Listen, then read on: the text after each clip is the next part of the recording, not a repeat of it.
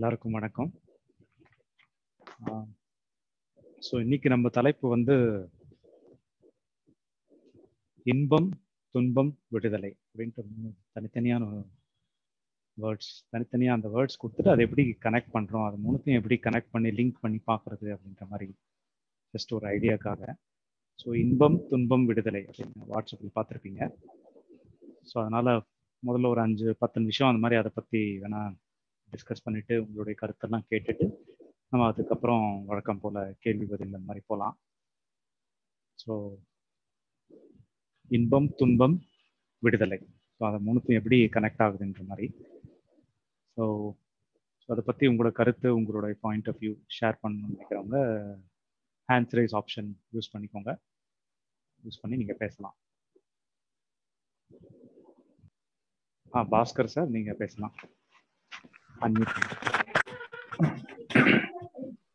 ஐயா வணக்கம் ஐயா. வணக்கம் சார். ஐயா, இன்பம் துன்பம் அப்படின்றது நம்ம மனதுக்கு பிடிச்ச செயல் எல்லாம் நம்ம இன்பமா நம்ம ஃபீல் பண்றோம். ஓகே. மனதுக்கு பிடிக்காத செயல்கள் எல்லாம் வந்து நம்ம துன்பமா ஃபீல் பண்றோம். ஆனா இந்த இன்பமும் துன்பமும் ஒரு ஒரு ஒரு காயினுடைய ஒரு இரு பக்கமா இருக்கு. ஒன்ன விலக்கிட்டு ஒண்ணு நம்ம தக்க வச்சுக்கிறதுக்கெல்லாம் முடியாது. ரெண்டும் இன்பத்தை ஏத்துக்கும் போது துன்பமும் வரும், துன்பம் ஏத்துக்கும் போது இன்பமும் வரும். இது ஒரு ஒரே காயினுடைய 2 பக்கங்கள் மாதிரி. அதனால நம்ம எதையும் விளக்க முடியாது. இந்த இன்பம் துன்பம் வந்து வாழ்ல நம்ம தொடர்ந்து உணர்வோம். வாழ்க்கையில அந்த இன்ப துன்பமே தான் வாழ்க்கையாவே இருக்குது. ஆனா இதுல இருந்து நம்ம விடுதலை ஆவறதுன்றது எப்படின்னாக்கா, நம்ம இன்பம் துன்பத்துக்கு ப்ரியாரிட்டி கொடுக்காம இருக்கணும். அதாவது இன்பம் தான் வேணும், துன்பம் வேண்டாம் அப்படின்னு எந்த ப்ரியாரிட்டி கொடுக்காம இருக்கும்போதுதான் நம்ம அந்த இன்ப துன்பம் அந்த இருமையை கடந்து ஒரு விடுதலை நிலைக்கு மனம் போகும். அதனால நம்ம இந்த இன்பம் துன்பம் இந்த விடுதலைன்றது இதுதாங்க. அதாவது துன்பத்தை நம்ம ஏத்துக்கிற ஒரு பக்குவத்துக்கு வந்துட்டாவே நம்ம அந்த விடுதலைக்கு மனம் ஏன்னா இன்பத்தை வந்து நம்ம ஏத்துக்கிறது நார்மலா நம்ம ஏத்துக்குவோம், துன்பத்துக்கு தான் அகைன்ஸ்டா முரணா நம்ம மனம் திரும்புது.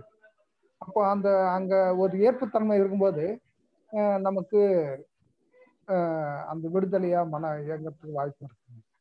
Okay sir. கரெக்டா சொல்லிருக்கீங்க.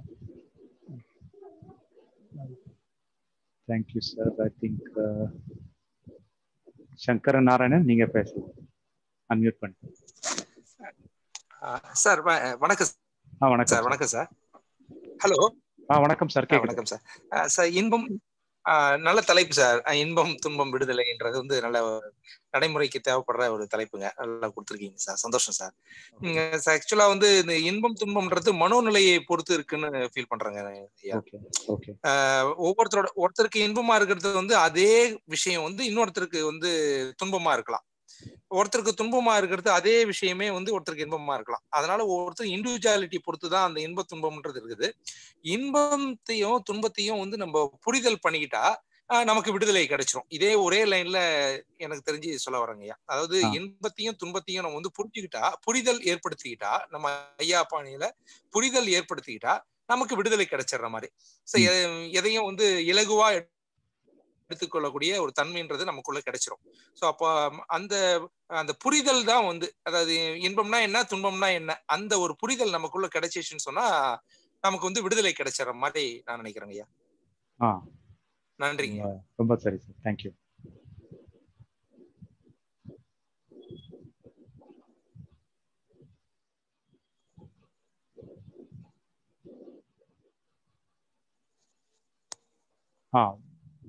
வாசு நீங்க பேசுங்க. வணக்கம் சார். வணக்கம் சார். இன்பம் துன்பம் விடுதலைன்னு தலைப்பு கொடுத்துருக்கீங்க. இன்பம் துன்பம் வாழ்க்கையில அப்பப்போ வரதான் செய்யும்.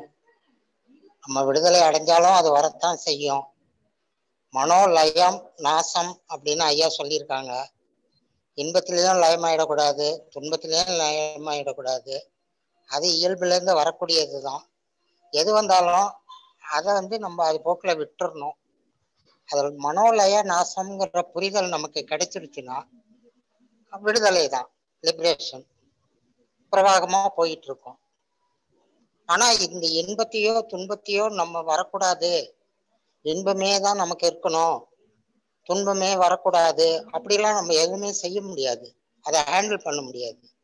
அது இயல்புல இருந்து வருது, சூழ்நிலைக்கு தக்கவாறு அது வரத்தான் செய்யும்.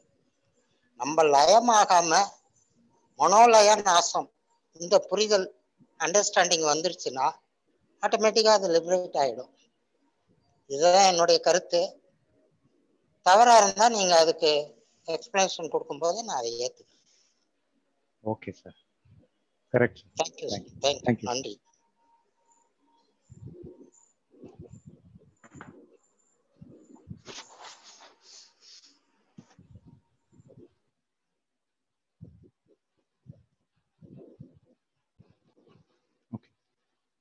எல்லாருமே சரியா தான் சொன்னீங்க கிட்டத்தட்ட. ஐ மீன் ஒவ்வொரு பாயிண்ட் ஆஃப் வியூ, ஒவ்வொரு வேற வேற கோணத்துலேருந்து சொல்லியிருக்கீங்க, அவ்வளோதான்.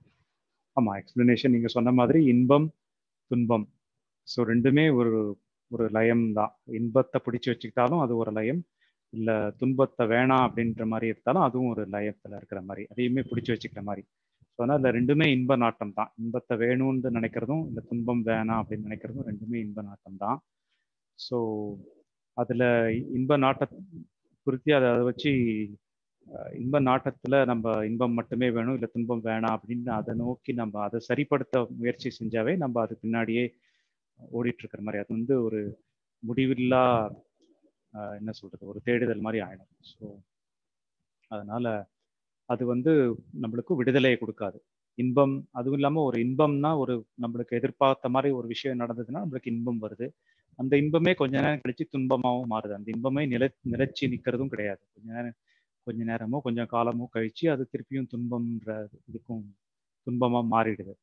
அது கூட இன்பம் வந்து நிலைச்சு நிற்க மாட்டேங்குது, இன்பமான விஷயமா இருந்தாலும். ஸோ அதனால இன்பம் துன்பம் அப்படின்றது ரெண்டுமே எப்போ ஓகே அப்படின்ற ஒரு மனநிலை. இன்பமா இருந்தாலும் ஓகே, துன்பமா இருந்தாலும் ஓகே, அகத்தை பொறுத்த வரைக்கும் ரெண்டுமே ஓகே, ரெண்டுத்தையுமே ஏத்துக்கிற ஒரு மனப்பான்மை வரும்போது தான் நம்ம ரெண்டுத்தையும் விட்டு ரெண்டுத்தையும் என்ன சொல்றது, ரெண்டுத்தையும் தாண்டி போற ஒரு ஸ்டேட் மாதிரி. ரெண்டுத்தையுமே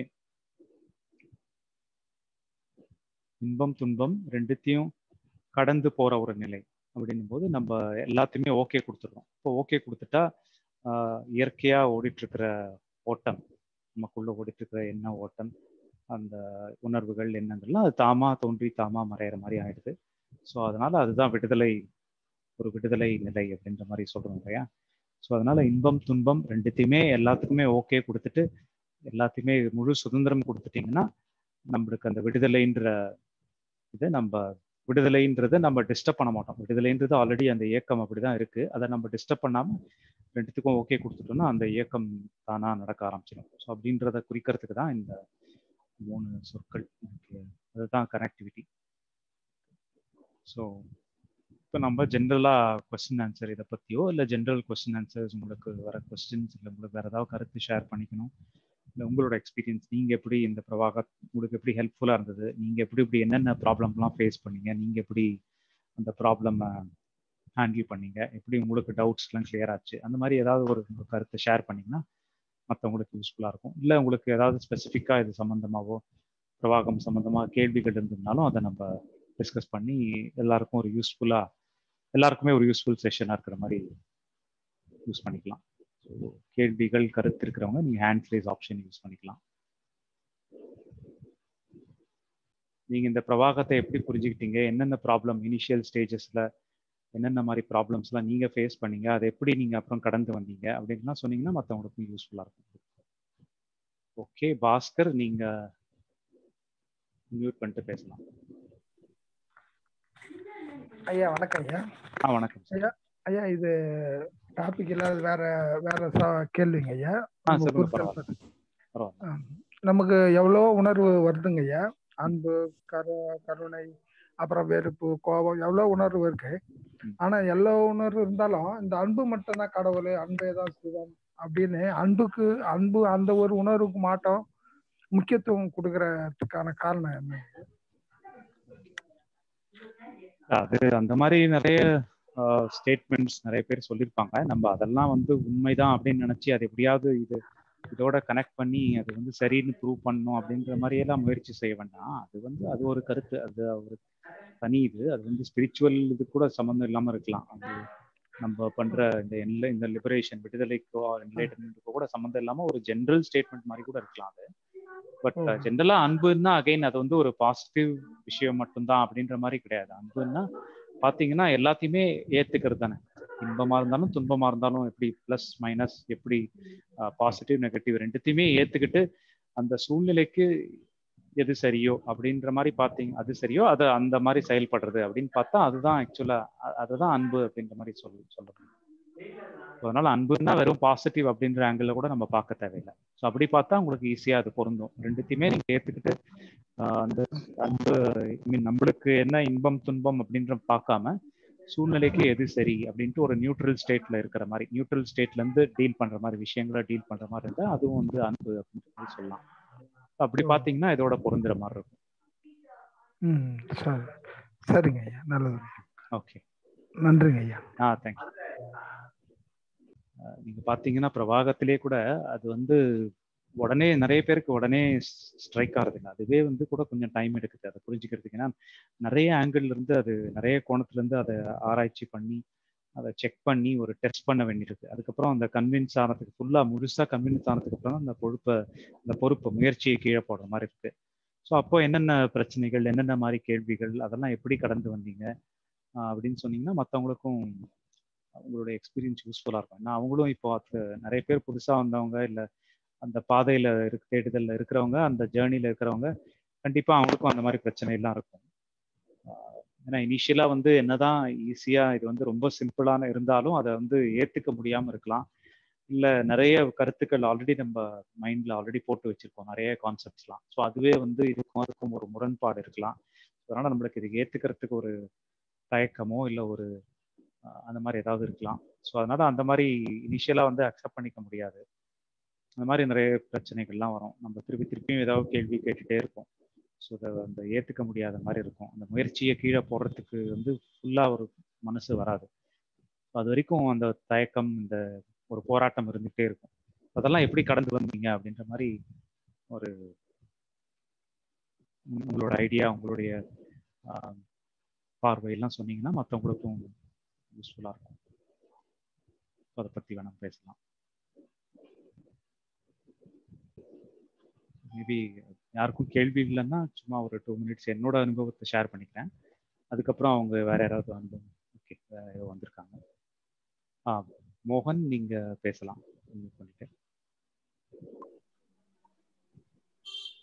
வணக்கம் ஐயா.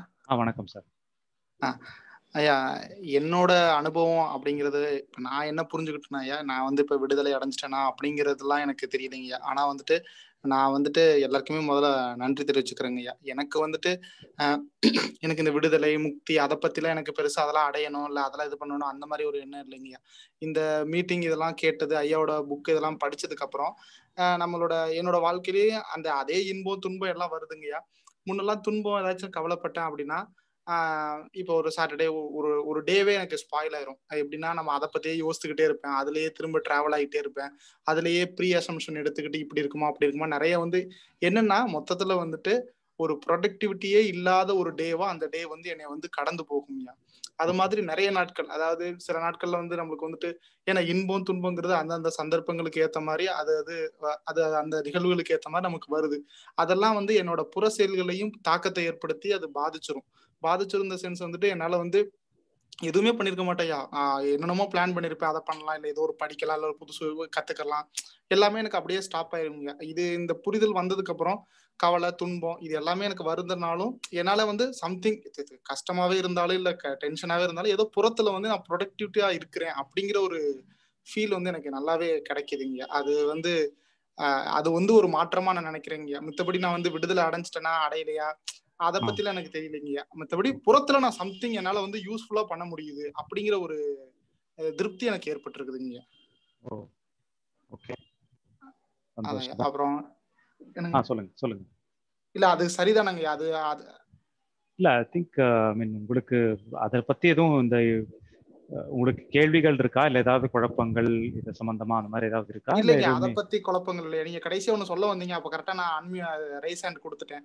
எனக்கு என்ன தெரிஞ்சுக்கணும், இல்ல எனக்கு என்ன தெரிஞ்சுக்கிறேன்னா, உங்கள்ட்ட இருந்து நீங்க முறை இதை வந்து ஏத்துக்கிற போது நீங்க கன்ஃபியூஸ் ஆயிருப்பீங்க. நீங்க இதை வந்து எப்படி வந்து அடைஞ்சிருந்த சென்ஸ் எப்படி உங்களுக்கு அந்த புரிதல் ஏற்பட்டுச்சுன்னா, இதுக்கு முன்னாடி நீங்களும் நிறைய இது எப்படி எப்படின்னு சொல்லிட்டு உங்களுக்கும் நீங்க அத அலசி ஆராய்ஞ்சு அதுக்கப்புறம் தான் ஏத்திருப்பீங்க. அதுல உங்களோட அனுபவத்தை சொன்னீங்கன்னா கொஞ்சம் இன்ட்ரெஸ்டா. கண்டிப்பா. ஆமாமா, கண்டிப்பா சொல்றேன். ஸோ உங்களுக்கு வந்து இப்போ உங்களுக்கு விடுதலை ஐ மீன் அந்த மாதிரிலாம் எதுவும் இல்லை, உங்களுக்கு இருக்கிறீங்களா இல்லையான்னு தெரியல அப்படின்றீங்க. பட் உங்களுக்கு எந்த பிரச்சனையும் இல்லை, அதனால எந்த தேடுதலும் இல்லை, எந்த துன்பமும் இல்லைன்ற மாதிரி இருக்குது இல்லையா? அதை பொறுத்த வரைக்கும். அதை பொறுத்த வரைக்கும் என்னன்னா, முன்ன வந்துட்டு ஒரு விஷயத்துக்காண்டி 1 நாள் இல்ல 2 நாள் இல்ல 3 நாள் கவலைப்பட்டு கடைசியில எதுவுமே பண்ண முடியாது, ஏதோ ஒண்ணு பண்ணித்தான் ஆனுங்கிற கட்டத்துக்கு போவோம். இப்ப அந்த டைம் வந்து குறைஞ்சிருச்சு.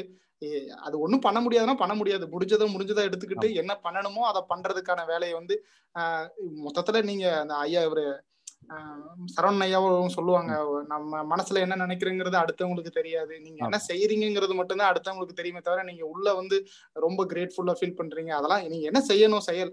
நான் உங்கள்ட்ட ஏற்கனவே கேட்டிருக்கீங்க, அப்ப வந்து இந்த புறங்கிறதே வந்துட்டு ஒரு செயற்கையானது தானையா, அப்ப அந்த புறத்துல பண்ற வேலை தான் நம்மளுக்கு உண்மையா கேட்கும்போது நீங்க கூட சொல்லிருப்பீங்க, அதை தவிர வேற எதுவும் இல்லை, அதான் உண்மைங்கிறத தாண்டி வேற எதுவுமே இல்லை. அதனால அது செயற்கையோ. அதனால வந்துட்டு முன்னெல்லாம் வந்து ரொம்ப டவுட் வருமியா, கடவுள் இருக்காரா, கடவுள் அப்படி இப்படின்னு. இப்பெல்லாம் அந்த டவுட்டு நம்ம என்ன முடியுமோ அதை பண்ணிட்டு போறது மாதிரி மொத்தத்துல வந்துட்டு என்னால புறத்துல வந்து வேலை செய்ய முடியலையா, அதுவே எனக்கு போதும்னு நினைக்கிறேன். அதனால வந்து எனக்கு விடுதலை கிடைச்சா என்ன, முக்தி கிடைச்சா நம்மளால இந்த வாழ்க்கையில என்ன முடியும், ஏதோ ஒரு வேலையை பண்ணிட்டு போக முடியுதா அப்படிங்கிற மாதிரி ஒரு சிச்சுவேஷன் வந்துட்டீங்க. ஆமா, ரொம்ப சரி. ஐ திங்க் நமக்குள்ள நமக்கு நம்மளே நமக்குள்ள போராடாம இருந்தா சரி, அவ்வளவுதான். அதுதான் விடுதலை, அதுதான் என்லைட்டன்மெண்ட். அந்த புரிதல் தான் என்லைட்டன்மெண்ட், அதுதான் விடுதலை இல்லையே. ஸோ அதனால அந்த போராட்டம் இல்லாம இருந்தா போதும், அவ்வளவுதான். அது வந்து பேர் கொடுக்கணும் இல்ல அப்படின்லாம் அவசியமே கிடையாது. கரெக்ட். அதாங்க ஐயாவோட இந்த கருத்துக்கள் இதெல்லாம் கேட்டதுக்கு அப்புறம் மத்த ஏதாச்சும் ஒரு ஸ்பிரிச்சுவல் யாராச்சும் பேசுறவங்க இல்ல ஏதோ ஒரு மகாபாரதம் இல்ல காவியங்கள் ஏதோ ஒன்று படிக்கும் போதும் கூட அவங்க சொல்ல வர்றதுமே இதுதான். ஆனா சொல்ல வர்ற விதம் வந்து அவங்க எல்லாத்தையும் அதை புறத்தை சம்பந்தப்படுத்தியே சொல்லிடுறாங்க. அதை விட்டுட்டு போகணுங்கிறத அகத்துல அப்படியே விட்டுட்டுங்கிற மாதிரி எல்லாமே ஈக்குவலா இருக்குது. பட் ஆனா நம்மளோட அண்டர்ஸ்டாண்டிங் நீங்க சொல்ற மாதிரி ஒரு சின்ன விஷயம், அந்த ஒரு நூலிலை அளவு தான், அதை புரிஞ்சுட்டோம்னா நம்மளுக்கு வந்து ரொம்பவே ஹெல்ப்ஃபுல்லா இருக்குங்கிறத நல்லா அண்டர்ஸ்டாண்டிங் வந்துச்சுங்க. Correct sir, correct. நீங்க உங்களோட அனுபவத்தை சொல்லுங்க, கொஞ்சம் இன்ட்ரெஸ்டிங்கா. நன்றிங்க.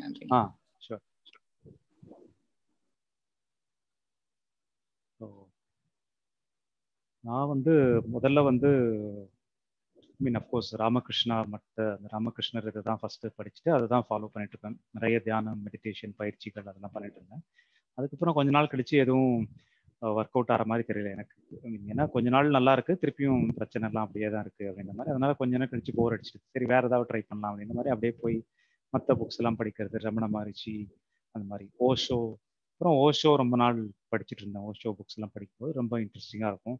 அப்புறம் அதுலேயும் நிறைய மெடிடேஷன் ப்ராக்டிசஸ், அந்த ஓஷோ பூனேல அந்த ஆசிரம்லாம் இருக்காங்க, போய் நிறைய மெடிடேஷன் பயிற்சிகள்லாம் நிறைய ரெகுலராக பண்ணிட்டு இருப்பேன். அப்புறம் வீட்டுக்கு வந்தும் அதே மாதிரி பண்ணி ட்ரை பண்ணிட்டு இருக்கோம். ஸோ அதுவும் அகைன் என்னன்னா கொஞ்ச நாளைக்கு நல்லா இருக்கிற மாதிரி இருக்கும். அதுக்கப்புறம் திருப்பியும் பழைய பிரச்சனைகள், பழைய மனசுக்குள்ள இருக்கிற போராட்டம்லாம் அப்படியே கண்டினியூ ஆகிட்டே தான் இருக்கும். போராட்டம் நிற்கிற மாதிரி இல்லை.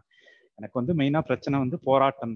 மனசுக்குள்ள எனக்கு நானே போராடிக்கிட்டே இருக்கேன். எப்போ பார்த்தாலும் உள்ள ஒரு வாய்ஸ் வந்துட்டே இருக்கு, ஒரு டார்ச்சர், ஒரு சேட்டரிங் அப்படின்னு சொல்லுவாங்களே. எப்போ பார்த்தாலும் எனக்கு நானே பேசிட்டு உள்ள வந்து ஒரு பெரிய ஒரு போர்க்களமே உள்ள போயிட்டு இருக்கு. எனக்கு எதுவாக இப்படி பண்றேன்னா இப்படி பண்ணக்கூடாது, இது சரியில்லையே, நான் ஏன் இப்படி பண்றேன் அப்படின்னு சொல்லி எனக்கு நானே போராடிட்டே இருக்கிற மாதிரி ஆயிடுது. ஸோ அப்படியே இருக்கும்போது தான் என்னோட ஃப்ரெண்டு வழியா இந்த புக்கு படிக்க ஒரு வாய்ப்பு கிடைச்சிது, ஐயாவோட புக்கு. இது வந்து ஆல்மோஸ்ட் 2009, 2010, ஸோ ஆல்மோஸ்ட் 10 இயர்ஸ்க்கு முன்னாடி. ஸோ அப்போ தான் வந்து படிச்சுட்டு இருந்தேன். அப்போது ஏதோ 3-4 புக்ஸ் தான் வந்திருக்குது. கவலைகள் அனைத்திற்கும் தீர்வு, அதுதான் மெயினாக இருக்குது அப்போது. ஸோ அப்போ அது படித்ததுக்கப்புறம் முதல்ல வந்து பெருசாக ஒரு இம்ப்ரெசிவாக இல்லை. ஏன்னா இதுதான் நிறைய பேர் சொல்லிட்டாங்களே, ஆல்ரெடி சும்மா இருந்தது நிறைய பேர் சொல்லிட்டாங்க, இது ஒன்றும் புதுசாக இல்லையன்ற மாதிரி இருந்தது. அப்புறம் கொஞ்சம் ஆழமாக படிக்க ஓகே, இது வந்து மற்றவங்கெல்லாம் எதையோ பண்ணி ப்ராக்டிஸ் பண்ணி ஒரு நிலையை அடையணுன்ற ஒரு விஷயம் சொல்கிறாங்க. அது ஃபைனலாக அவங்க என்ன வார்த்தை யூஸ் பண்ணாலும் சரி, என்ன மாதிரி அட்ராக்டிவ் வார்த்தை யூஸ் பண்ணாலும் ஃபைனலாக ஏதோ ஒன்று பண்ணி நீங்கள் இதை அடையணும் அப்படின்ற ஒரு அர்த்தம் வந்துடுது அதில். அதுல இன்டெரக்டா அந்த மீனிங் வந்துடுது. ஸோ இன்டெரக்டா நம்மளும் எதையோ பண்ண ஆரம்பிச்சிடுறோம். இதுல வந்து அந்த மாதிரி ஒரு மீனிங்கே வரல, அந்த மாதிரி ஒரு மீனிங்கே அது கன்வே பண்ணல அந்த புக்ல, இந்த கான்செப்ட்ல. எதையுமே பண்ணாதீங்க அப்படின்றது தான் சொல்ல வருது மெசேஜ். வந்து ஃபைனலா எதையுமே பண்ண முடியல, இதை வச்சு நான் என்ன பண்றது அடுத்துன்னா எதுவுமே பண்றதுக்கு சொல்லலையே அப்படின்ற ஒரு ஸ்டக்கார ஒரு ஃபீலிங் தான் வருது.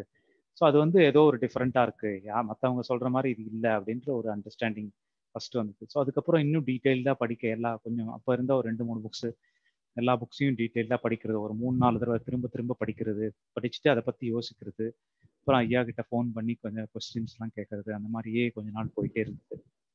ஸோ கொஞ்சம் கொஞ்சம் போக போக அப்புறம் என்னதான் இருந்தாலுமே நம்ம பழக்கம், நான் எப்போவுமே எதையாவது செஞ்சு ஒரு ஒரு செயல் ஒரு முயற்சி செஞ்சு ஒரு ரிசல்ட் அடையிறதா நம்ம பழக்கப்பட்டிருந்தோம். அதனால அதையே என்ன என்ன பண்ணணும் இப்போ, எப்படி வர்றதுன்னு புரியல. அதனால இது வந்து புதுசா இருந்தது. ஸோ அதனால என்ன பண்ணணும், இதுக்கு என்ன அடைய போறோம், அந்த ஒரு ஐடியாவே இல்லாம ஒரு ஒரு எங்கேயோ ஒரு ஸ்டக் ஆகிட்டு இருக்க மாதிரி ஒரு ஃபீலிங் இருந்தது.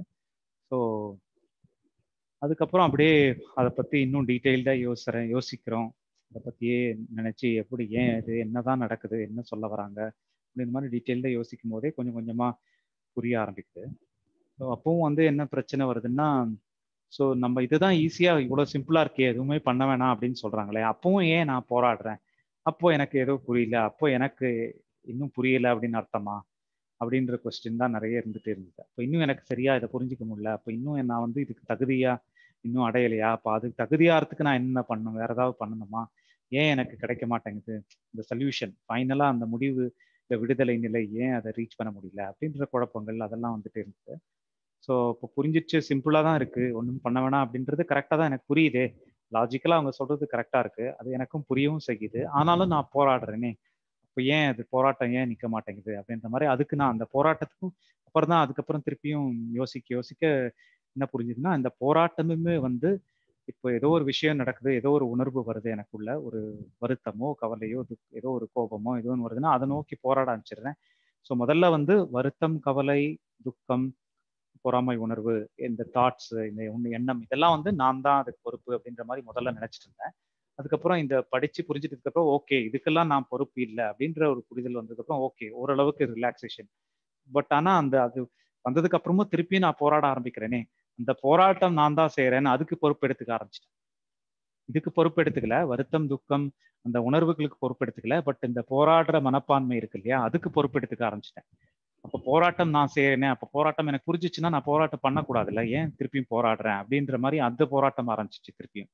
ஸோ அப்போ கொஞ்சம் கொஞ்சம் மெல்ல மெல்ல திருப்பியும் ஆழ்ந்து யோசிக்க யோசிக்க அப்புறம் கொஞ்ச நாள் கழிச்சு அதுவும் புரிஞ்சுது. ஓகே இந்த போராட்டமுமே வந்து நானா கொண்டு வர விஷயம் கிடையாது, போராட்டம் வேணாம் தான் நான் நினைக்கிறேன், ஆனாலும் போராட்டம் என்ன மீறி வருது, அப்போ இதுவுமே நான் கொண்டு வரல, இதுவுமே என்ன மீறி நடக்கிற ஒரு விஷயம், அப்போ இதுவுமே ஒரு உணர்வு தானே, என்ன மீறி நடக்கிற ஒரு விஷயத்துக்கு நான் எதுக்கு பொறுப்பு எடுத்துக்கணும் அப்படின்ற அந்த புரிதல் வந்ததுக்கு அப்புறம் அந்த போராட்டத்தையுமே ஃப்ரீயா விட்டாச்சு.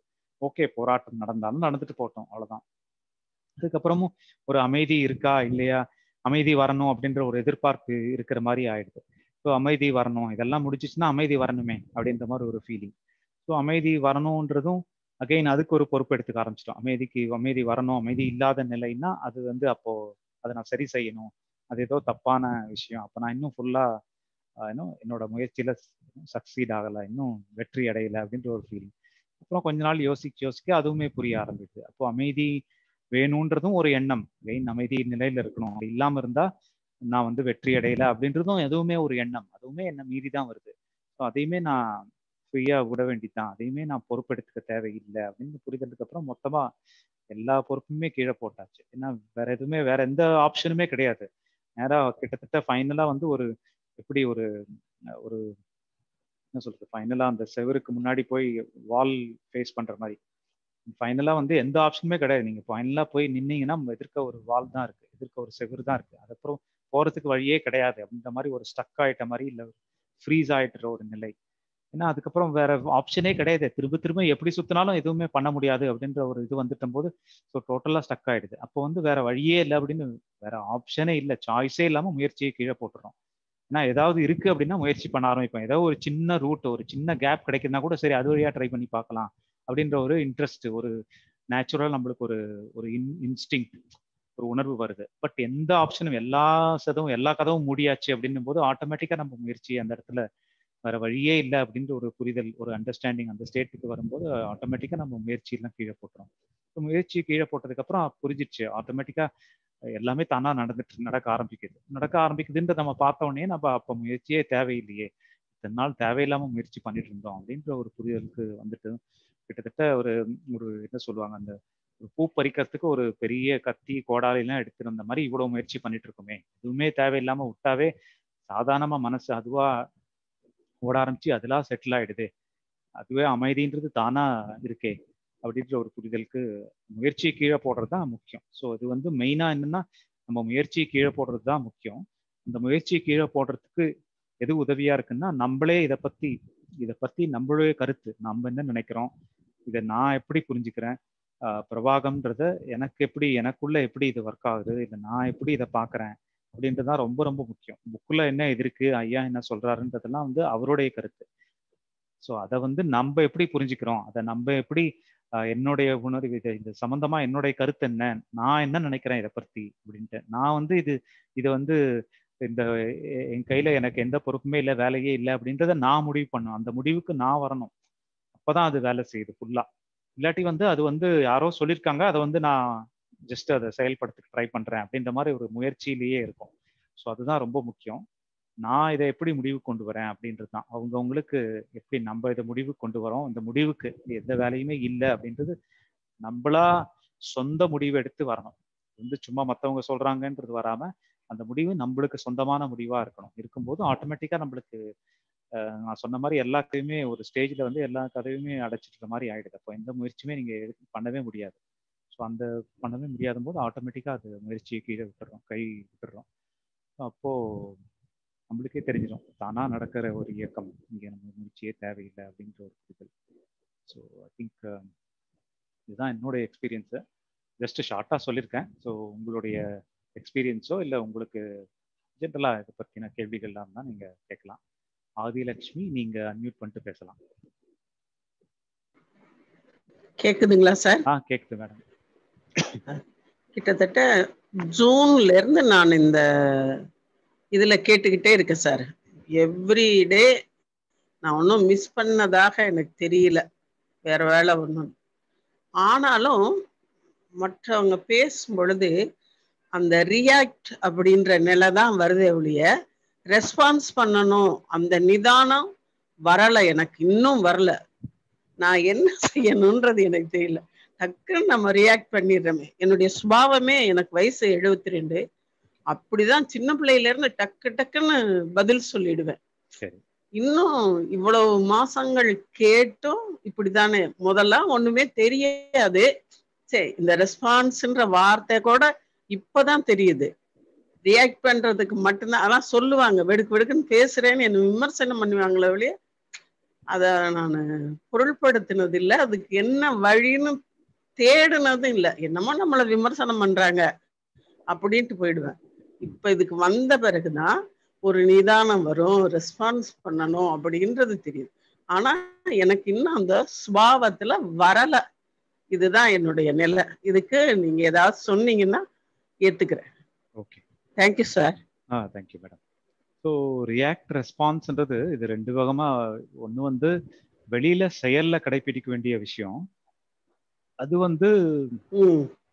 வந்து நீங்க சொல்ற மாதிரி அது வந்து உடனே உங்க சுபாவத்துல இல்லைன்னும் போது உங்க சுபாவத்தை எப்படி இருக்கோ அது மாதிரி தான் முதல்ல இனிஷியலா அப்படிதான் அந்த ரியாக்ஷன் தான் இமீடியட்டா வரும். ஸோ அதனால அது ஸ்லோவா தான் நம்ம அது கொஞ்சம் டைம் எடுத்து பொறுமையா நம்ம இதை புரிஞ்சுக்கிட்டு இதனால என்ன நடக்குது, ரியாக்ஷன் பண்றதுனால என்னென்ன விளைவுகள், என்னென்ன தவறான விளைவுகள் நடக்குது, ரெஸ்பான்ஸ் பண்ணும்போது எப்படி பாசிட்டிவா நம்மளுக்கு பெனிஃபிட்டா இருக்கு அப்படின்ற மாதிரி அதெல்லாம் பார்க்க ஆரம்பிச்சிங்கன்னா நேச்சுரலா நீங்களே கொஞ்சம் வந்து குறைக்க ஆரம்பிக்கலாம். அதனால இதை வந்து ரொம்பவும் போட்டு டார்ச்சர் பண்ணி நான் இதுதான் பண்ணி ஆகணும் அப்படின்ற மாதிரி ஒரு கோல் மாதிரி வச்சுக்கிட்டு நீங்க இனிமேல் ரியாக்ட் பண்ணக்கூடாது, ரெஸ்பான்ஸ் தான் பண்ணணும் அப்படின்ற மாதிரி இறங்கிட்டீங்கன்னா அப்புறம் அதுவே வந்து திருப்பியும் ரிவர்ஸ்ல இது பண்ண ஆரம்பிச்சிடும். அதனால நம்ம அதையும் வந்து ஒரு போராட்டமா எடுத்து பண்ணணுன்றது கிடையாது.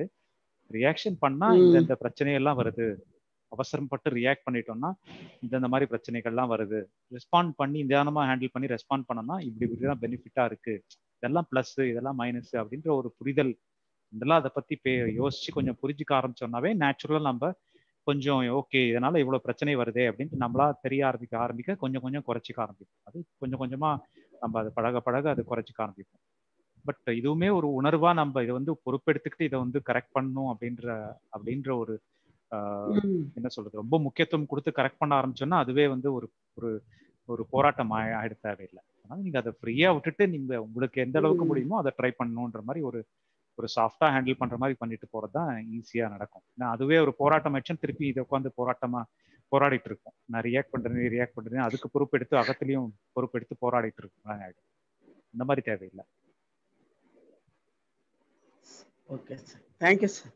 ரொம்ப தேங்க்ஸ். தேங்க்யூ.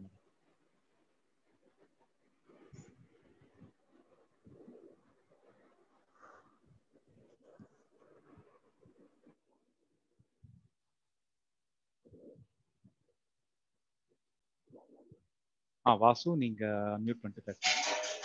சார், உங்களுடைய அனுபவத்தை சொன்னது ரொம்ப ரொம்ப பயனுள்ளதாகவும் இருந்தது. ரொம்ப ஆழமா டீப்பா நான் அது ஒவ்வொரு சொல்லையுமே கவனிச்சேன். இன்னும் இதை பத்தி புரிஞ்சுக்கிறதுக்கு ஒரு வழி கிடைச்சது. ரொம்ப ரொம்ப நன்றி உங்களுக்கு. Okay sir, thank you. உங்களுக்கு தேங்க்ஸ் சொல்றதுக்கு தான் 100. ஷூர். உங்களுக்கு எப்படி உங்களுடைய அனுபவம் எப்படி இது யூஸ்ஃபுல்லா இருக்குதா? இந்த மாதிரி அனுபவம் ஆன்மீகத்திலே இருந்தது சார். ஓகே. கோவிலுக்கு போறது, பக்தி மார்க்கமா இருக்கிறது, ஞானிகளுடைய புக்குகளை படிக்கிறது, ஓகே, எல்லாமே ஒரு குழப்ப நிலையில இருந்தது. ஐயாவுடைய யூடியூப் ஸ்பீச் ஒரு தடவை கேட்கும்போது அப்புறம் அவங்க புக்ஸ் எல்லாம் கிடைக்கும் அப்படின்னு அட்ரஸ் எல்லாம் பார்த்தேன். சரி. அப்புறம் ஜீவமணி சாருக்கு ஃபோன் பண்ணி சொன்னேன், நான் புக்கை ஃபர்ஸ்ட் அனுப்பிச்சி விட்டுறேன், நீங்க அப்புறம் ப்ரைஸ் கூட அதனுடைய விலை அப்புறம் கொடுக்கலாம் அப்படின்னு. ஓகே. அதே மாதிரி ஒரு 4 புக்கு கொரியரில் அனுப்பிச்சி விட்டாங்க. அப்புறம் அதுக்குண்டான தொகையை மணி ஆர்டர் பண்ணிட்டேன் சேலம் அம்மாப்பேட்டை இதுக்கு. அப்புறம் அந்த 4 புக்குமே திருப்பி பலமுறை படித்தேன். அப்புறம் நிறைய ஐயாவுடைய ஸ்பீச்சு கொஞ்சம் கூட அசராம அதை வந்து ஒரு வாழ்க்கையில ஒரு லட்சியமாவே எடுத்துக்கிட்டு அதை வந்து நான் கேட்டேன். ஒவ்வொன்றும் கேட்கும்போது என்னுடைய முன்னாள் அனுபவத்துக்கும் இதுக்கும் அப்படியே வரும்போது எனக்கு கொஞ்சம் ஈஸியா புரிஞ்சுக்கிறதுக்குள்ள வாய்ப்பு கிடைச்சது. ஓகே. அதனால எனக்கு கொஞ்சம் சீக்கிரம் புரிஞ்சுது. இப்போ உங்க எக்ஸ்பீரியன்ஸை சொல்லும்போது இன்னமும் அதில் ஆழமா புரியறதுக்குள்ள வாய்ப்பும் கிடைச்சது. ஓகே, அதுக்காக உங்களுக்கு நன்றி சொல்றேன். ஓகே சார், நன்றி. Thank you sir. நன்றிங்க. தேங்க்யூ.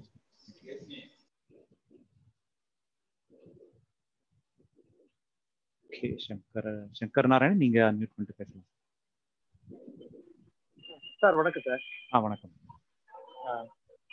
சார். ஆக்சுவலா வந்து ஐயாவோட புரிதல் வந்து கிட்டத்தட்ட ஒரு 3 மந்த்ஸா பார்த்துட்டு ஒரு வாய்ப்பு கிடைச்சது. உங்களுடைய உரையெல்லாம் கேட்டிருக்கேன். யூடியூப் தான் வந்து ரொம்ப கை கொடுக்குதுங்க. ஏதாவது டவுட்னா கூட உடனே கிளியர் பண்ணிக்கிறது ஈஸியா இருக்கு. Okay sir. இதுல எனக்கு வந்து ஒரு ஒரு ரொம்ப கிளாரிட்டி கிடைச்சது வந்து என்னன்னா, அந்த சரணாகதின்றது தான். அதாவது நம்ம ஒண்ணுமே பண்ண முடியாது அப்படின்றதுதான்.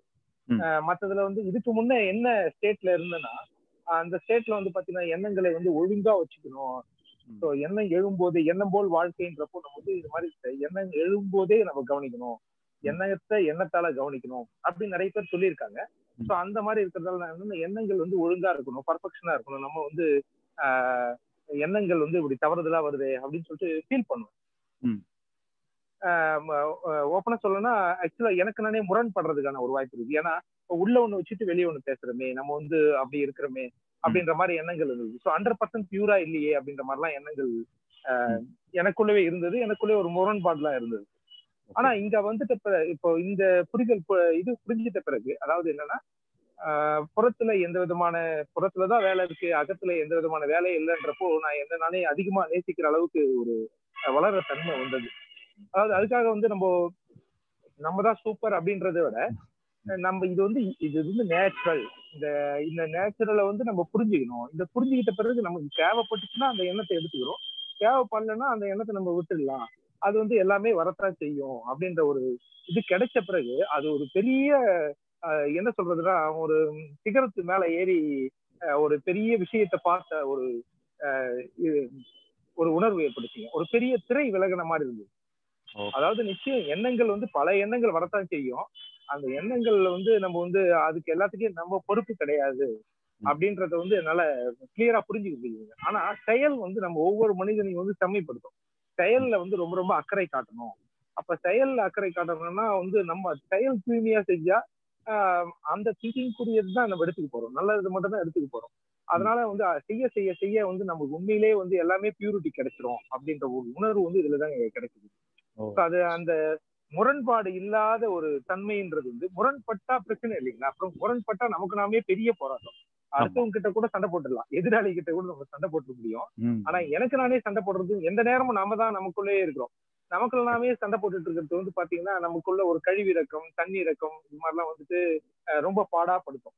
அதனால இப்ப இதுல வந்து என்னன்னா இந்த எண்ணம் போல் வாழ்க்கை அதெல்லாம் வந்து எப்படின்னா அப்புறம் ஜீவமணி சாரோட ஸ்பீச் கேட்கிறப்போ எண்ணம் போல் வாழ்க்கைன்றது நீங்க அகத்துல இருக்கின்ற எண்ணம் போல் வாழ்க்கைன்ற மாதிரி நீங்க நினைச்சுக்காதீங்க. புறத்துல செய்ய போறதுக்கு ஒரு எண்ணம் வச்சிருப்பீங்க இல்லையா?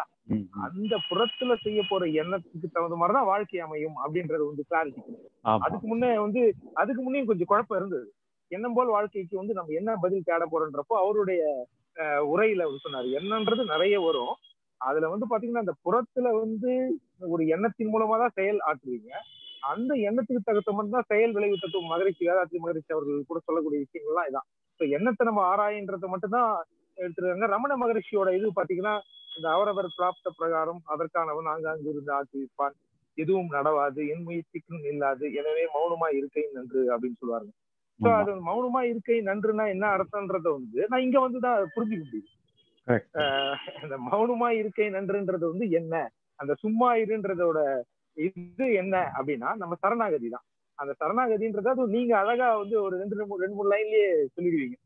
உள்ள ஒண்ணுமே அகத்துல ஒண்ணுமே வேலை இல்லை அப்படி இருக்கிறப்ப அதுக்கு போய் நம்ம ஏன் இவ்வளோ நம்மளுடைய ஸ்ட்ரென்த்தை இது பண்ணிப்பானே அப்படின்றது. இப்ப இதுல என்னன்னாங்க அல்டிமேட்டா ஒரு விஷயம் என்னன்னா அகத்துல போடக்கூடிய அந்த செயல்பாடுகள் எல்லாம் வந்து பாத்தீங்கன்னா நிறைய டைம் வேஸ்ட், எனர்ஜி வேஸ்ட் இதெல்லாம் பண்றது வந்து அப்படியே சேவ் ஆயிட்டு நம்மளுக்கு வந்து புறத்துக்கு வந்து அது யூட்டிலைஸ் ஆகுது, அவ்வளவுதான். ஆனா இதையும் மீறி சில நேரங்கள்ல வந்து இப்பவும் 1-2 போராட்டங்கள் நடக்கத்தான் செய்யுது, அது இல்லைன்னு சொல்ல முடியாது.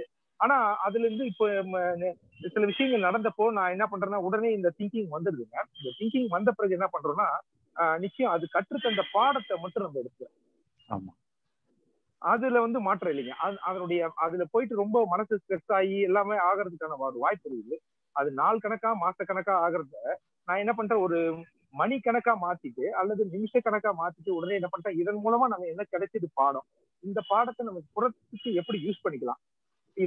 இது வந்து உங்க ஜூம் மீட்டிங்லயும் மற்ற விஷயங்களையும் தெரிஞ்சுக்கிட்டு என்னன்னா நிச்சயமா வரக்கூடிய அழுத்தங்கள் வரக்கூடிய உணர்வுகள் எல்லாமே நம்முடைய நன்மைக்காகத்தான். அப்படின்றப்போ இந்த இந்த நமக்கு பாதித்த உணர்வை நம்ம வந்து இதுக்காக நினைச்சு ரொம்ப வருத்தப்பட்டு கவலைப்பட்டு இது பண்றதால ஒரு யூஸும் இல்லை. இதுல இருந்து நம்ம இந்த உணர்வு ஏற்பட்டதுக்கு நம்ம புற செயல்ல நம்ம என்ன செய்ய முடியும் அதை மட்டும் எடுத்துக்கிட்டு அதை மட்டும் அண்டர்லைன் பண்ணிக்கணும். அது வந்து எனக்கு ரொம்ப ரொம்ப யூஸ்ஃபுல்லா இருக்கு. அதுதான் வந்து இங்க பெரிய மாற்றம். நீங்க சொன்னீங்களா ரொம்ப அற்புதமா மற்ற இடங்கள்ல எல்லா இடத்துலயும் தேடி போயிட்டு ஒண்ணுமே முடியல, எதிர்த்து பாத்தீங்கன்னா வழியே கிடைக்கல, வெறும் வால் மட்டும்தான் இருக்கு, சுவர் மட்டும்தான் இருக்குன்னு சொல்லிட்டு இந்த உதாரணங்கள் நீங்க சொல்றது வந்து ரொம்ப நல்லா மனசுல பதியுதுங்க. ரொம்ப நன்றிங்க. ஏன்னா எதிர்க்க சுவர் என்ன நீ ஏணி வச்சாலும் அது மேல ஏற முடியாது, என்ன பண்ணாலும் அது முட்டதான் முடியுமே தவிர ஒரு யூஸும் இல்லைன்னு தெரிஞ்ச பிறகு நம்ம ஏன் அதுல போய் மோதுவானே இது பண்ணுவானே, நம்ம ஏன் கஷ்டப்படுவானே அப்படின்றது வந்து நல்லா புரியுதுங்கய்யா. அது உங்களுடைய ஸ்பீச் மற்றவங்க எல்லாரும் வந்து ரொம்ப அற்புதமா வழி நடத்துறாங்க. அதுல விட என்னன்னா இதுல கலந்துக்கிறவங்க எல்லாருமே வந்து ரொம்ப பொறுமைசாலிங்க தான். இதுதான் ஒரு பெரிய அதுதான் எனக்கு ரொம்ப ஆச்சரியம். என்னன்னா இவ்வளவு பொறுமையா எல்லாருமே ஒருத்தரோட விஷயத்த பொறுமையா அப்சர்வ் பண்றாங்க, பொறுமையா கேட்கறாங்க. ஸோ உண்மையிலே வந்து இந்த கலந்துக்கிறவங்களை வந்து நான் உண்மையிலே அப்ரிஷியேட் பண்ணதான் நினைக்க முடியும். கடைசி வரையில இருந்து பொறுமையா கேட்கறாங்க. அது வரையிலும் பாத்தீங்கன்னா அந்த அளவு வந்து இந்த ஏதாவது ஒண்ணு கிடைக்காதா அந்த தேடல் வந்து ஐயாவோட இதுல கிடைச்சிருக்குங்க. எல்லாருக்குமே வந்து ஒரு பெரிய திருப்பு முனையை நிச்சயமா ஏற்படுத்திருக்கு. தெரிஞ்சோ தெரியாமலோ ஆட்டோமேட்டிக்கா நடந்துட்டு இருக்குது. இதுக்கு முன்ன பேசின நண்பர் கூட சொன்ன மாதிரி எனக்கு கூட இந்த முக்தி அடையணும், போயிட்டு ஆன்மீகத்துல பெரிய உச்சாணியில் அடையணும் அந்த மாதிரி நோக்கெல்லாம் எதுவும் இல்லைங்க. மனசு அமைதியா இருக்கணும், நம்ம செயலை சிறப்பா செய்யணும், இது மட்டும்தான் எனக்கு எய்மா இருந்துட்டு இருக்குது. இப்போ அதுக்கு வந்து அற்புதமான முறையில பகவத் ஐயா தாட்ஸ் வந்து ரொம்ப ரொம்ப உதவுதுங்கய்யா. ரொம்ப நன்றிங்க. ரொம்ப நன்றி, கரெக்டா சொன்னீங்க. Thank you sir. நன்றிங்க.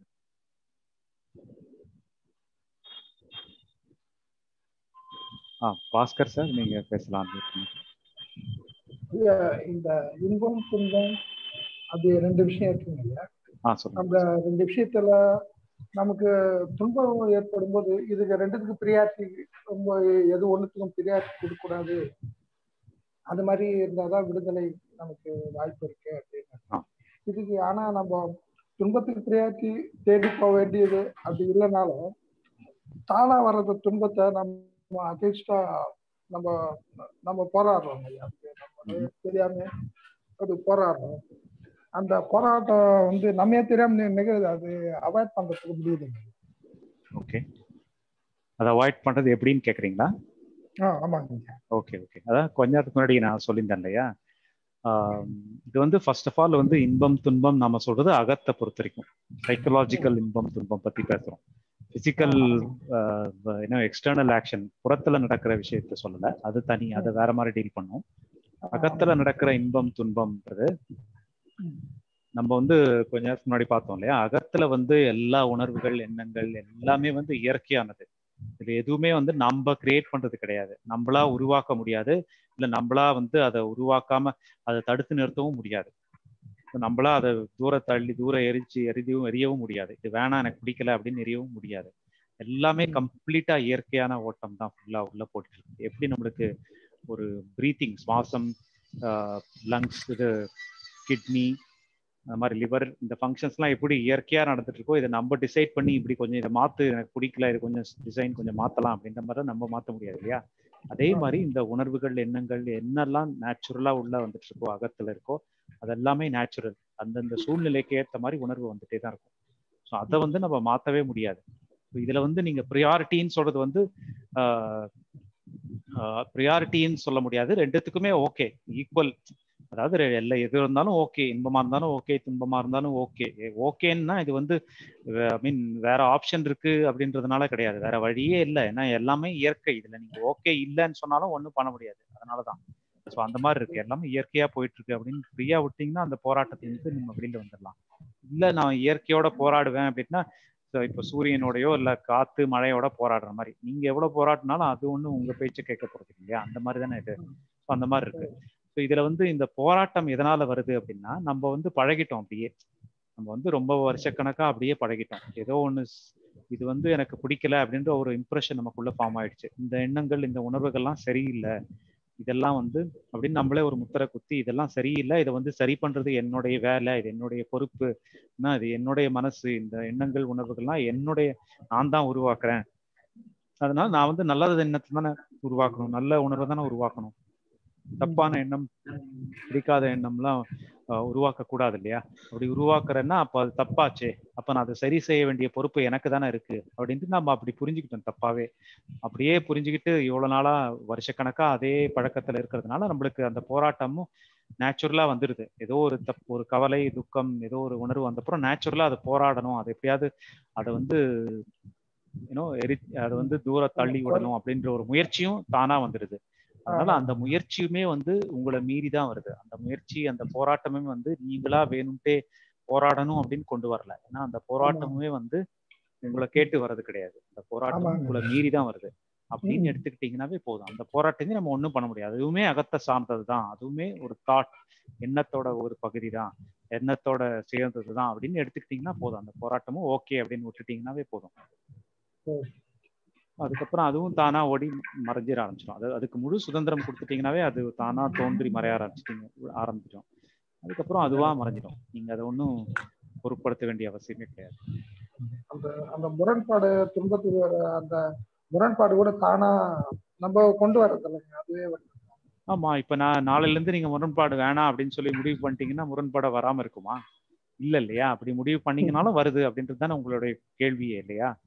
முரண்பாடு எனக்கு பிடிக்கல ஆனா வருதே, அப்ப அது யார் நீங்களா கொண்டு வரீங்க? முரண்பாடு எனக்கு பிடிச்சிருந்தா தானே நான் கொண்டு வர முடியும். பிடிக்காத விஷயத்த நான் ஏன் கொண்டு வர போறேன்? எனக்கு பிடிச்சிருக்கு. இப்போ ஒரு விஷயத்த நான் கொண்டு வரேன் அப்படின்னா எனக்கு பிடிச்ச விஷயத்த தானே நான் கொண்டு வருவேன். பிடிக்காத விஷயத்த நான் தேவையில்லாம எனக்கு பிடிக்காத விஷயத்த நான் எதுக்கு கொண்டு வர போறேன்? அப்போ அதுவே வந்து நம்ம கொண்டு வரல அப்படின்றது தானே அர்த்தம். ஸோ நம்ம கொண்டு வராத விஷயத்துக்கு நம்ம பொறுப்பெடுத்துக்க வேண்டிய அவசியமே கிடையாது. நம்மள மீறி நடக்கிற ஒரு விஷயத்துக்கு எப்படி எண்ணங்கள் உணர்வுகளுக்கு நம்ம பொறுப்பெடுத்துக்கலையோ, இயற்கையா தோன்றி இயற்கையா மறையுது அப்படின்னு சொல்லிட்டு புரிஞ்சுக்கிட்டு அதுக்கு பொறுப்பெடுத்துக்க நம்ம எடுத்துக்கல அப்படின்னு முடிவு பண்ணிடுறப்போ அதே மாதிரி இந்த போராட்டமும் வந்து உங்களை மீறி தான் வருது, அதுக்கும் பொறுப்பெடுத்துக்க தேவையில்லை அப்படின்ற முடிவுக்கு வர வேண்டியதான். அவ்வளவுதான். Okay okay. Thank you sir. நன்றி. Thank you sir. நன்றி.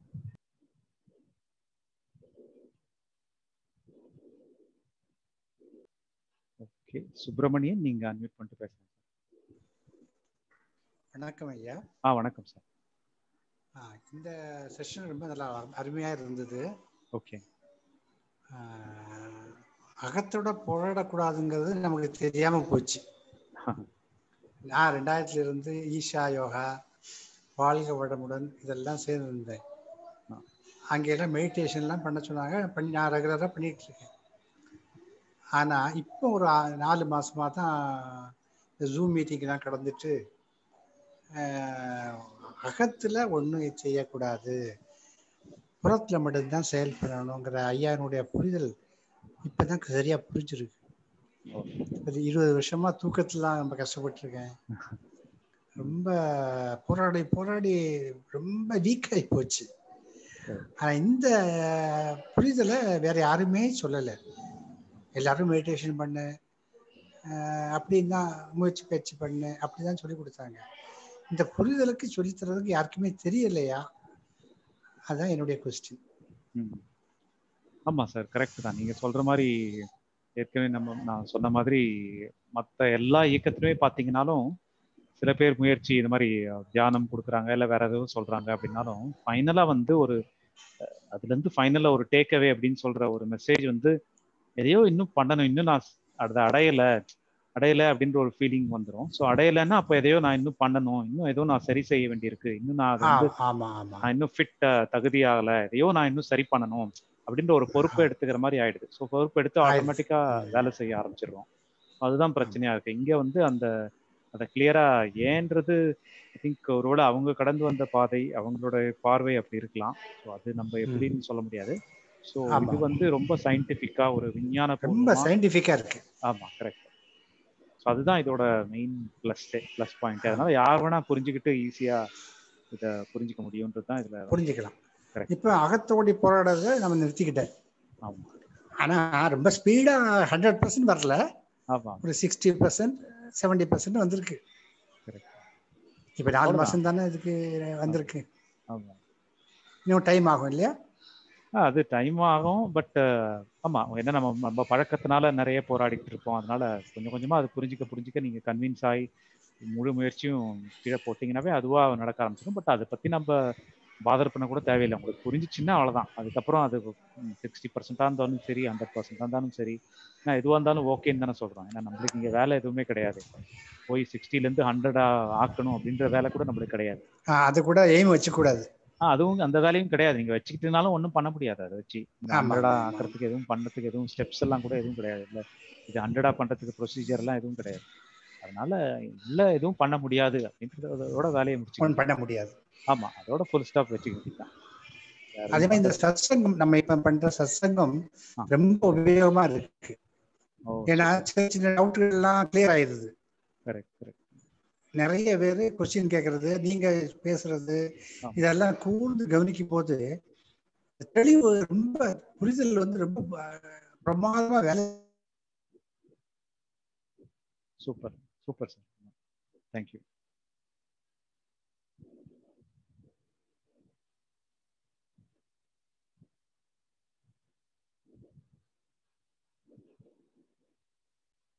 ஓகே, முருகன் நீங்க அன்மியூட் பண்ணிட்டு பேசலாம் சார்.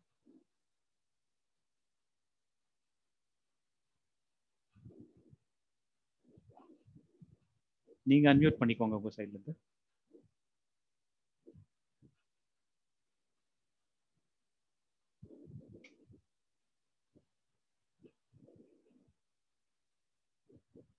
முருகன் கணபதி, நீங்க உங்க சைட்ல இருந்து நீங்க அன்மியூட் பண்ணிக்கணும். நான் உங்களை அன்மியூட் பண்ணிட்டேன், நீங்க அன்மியூட் பண்ணிக்கணும் உங்க சைட்ல.